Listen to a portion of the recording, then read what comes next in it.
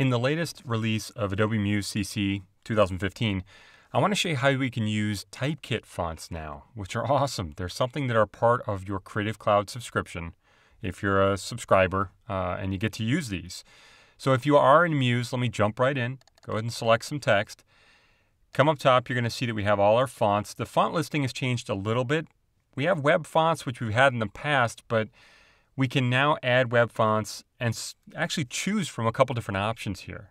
If I choose Add Web Fonts, it's going to ask me, do you want to do Typekit, do you want to do Edge, or self-hosted? Now, in the past version, it actually showed you Edge web fonts and self-hosted web fonts. Edge web fonts are totally free, right there. Hosted by Adobe. Self-hosted web fonts are fonts that you basically give it and say, here, we're going to use these fonts. It'll upload them and do all that stuff for you. And then we have Typekit. This is the new feature, which is great. Click on Get Started, and you can say, don't show that again, by the way.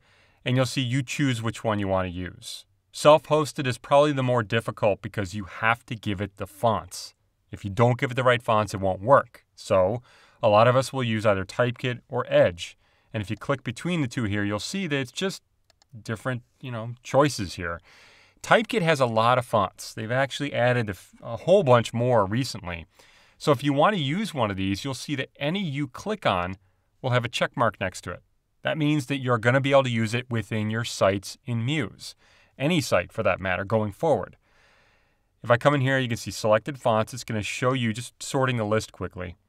If you want to, you can also go in and say, just show me the newest or by name. There's a bunch of ways that you can sort. You can also apply a filter if you want to and say, show me all the sans serifs or the serifs, or different properties if you want to do that too.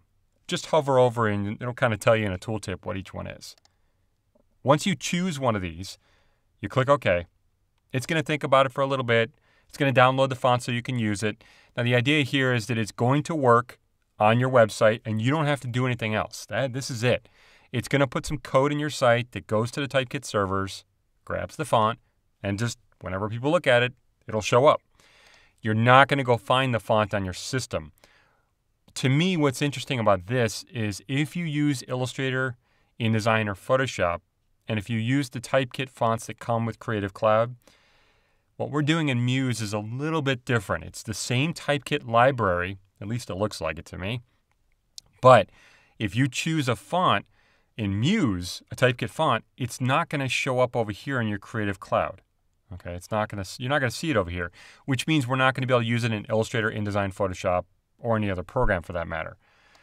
I kept trying this. I was like, why wouldn't it do that? But that's the way it works, at least from what I see. So then I go up here to text in Muse again, and I'm going to be able to see the different ones that I chose, and they should be available now as long as I've got them in here, and I can choose what I want. I'll choose bold, and there we go. It's all done. It'll now work on my site. That's pretty much it. Like I said, puts a little code in there, and it works.